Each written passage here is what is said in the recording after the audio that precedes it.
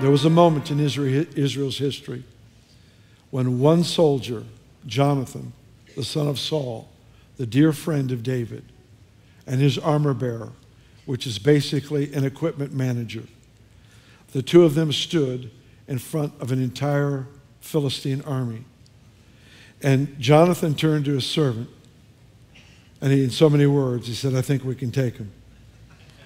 And he threw out this fleece. They said, if they invite us to come up there, to come up the hill to where they are, we know the Lord has given them into the hand of the army of Israel.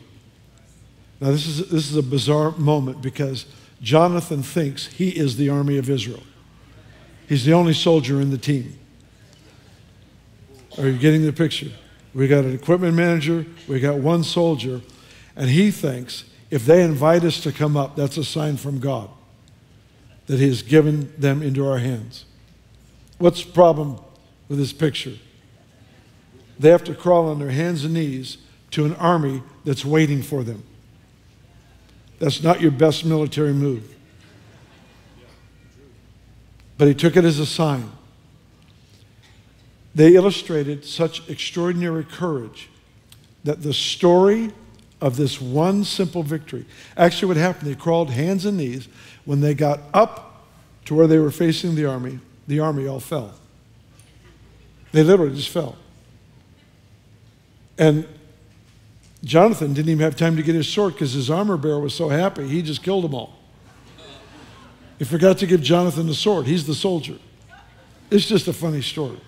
I'm not making this up. This is actually in the owner's manual. Wipes out this story. The report of this victory spread like wildfire through Israel's camp and through the Philistine camp until the earth shook under the influence of this supernatural courage. The earth began to mirror what was happening in hearts because they realized that God was doing something through people. Your courage draws people out of complacency into their destiny. Your courage, the very act of courage, prophesies to people that you can't see because they're hiding. But it prophesies to them, and it calls them out of complacency. Some of them are literally on the front lines of battle for the other side. And according to the story in here, they have the army uniform of the Philistines on, but they're actually Jews, and they're hiding. They're fighting for the wrong side. And when they hear the report of this supernatural courage, they rip off the Philistine garb, and they run to join their family because they heard a report of supernatural courage.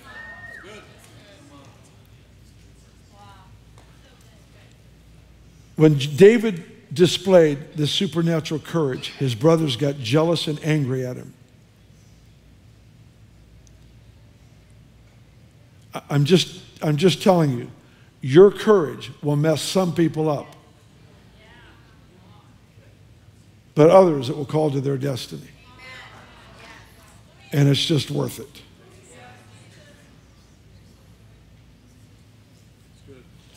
We study the scriptures so that our heart connects to the God who does wonders. And He still does wonders. Why don't you stand?